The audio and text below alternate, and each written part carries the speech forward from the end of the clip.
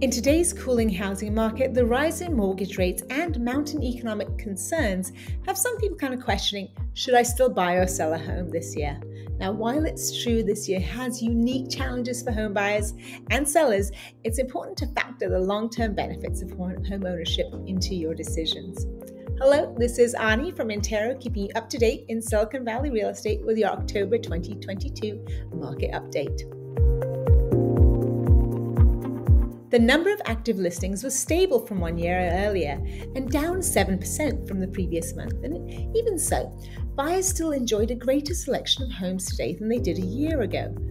As you can see, the median listing price for the month was just under $1.5 million, and compared to last year, the average number of days units spent on the market before being sold was up at 2%. Now, the higher number of days may signal a slowdown in the local inventory turnover rate.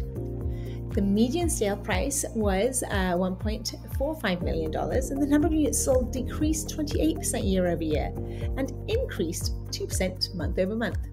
Thank you for watching, and if you or anyone you know is thinking about making a move this year, let's chat. I would love to help.